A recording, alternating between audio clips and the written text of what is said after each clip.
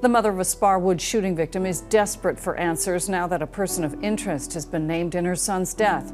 21-year-old Joel Zimbalatti was found shot to death in his trailer in October last year. We miss him so much. He's never gonna burst through the door again with, food or telling us some wild story or making us laugh.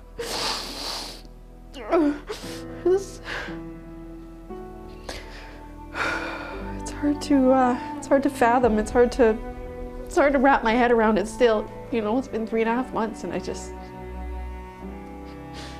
I really hope a little bit of closure will help.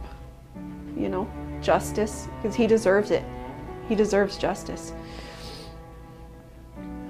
I'm hoping the closure will help. I mean, it's never gonna fix the hole in my heart, but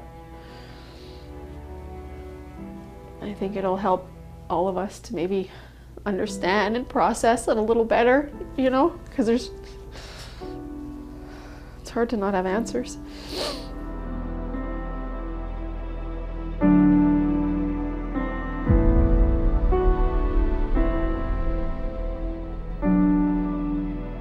I don't know what more I can do on my end. I've put up posters, I've shared it, I don't know. I mean, you can't hide forever, right? The truth has to come to light eventually. It's been a nightmare. I'm never gonna be the same. I'm never gonna be the same.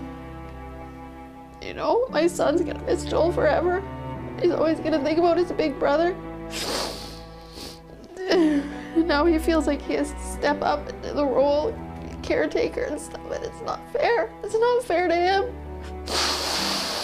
It's just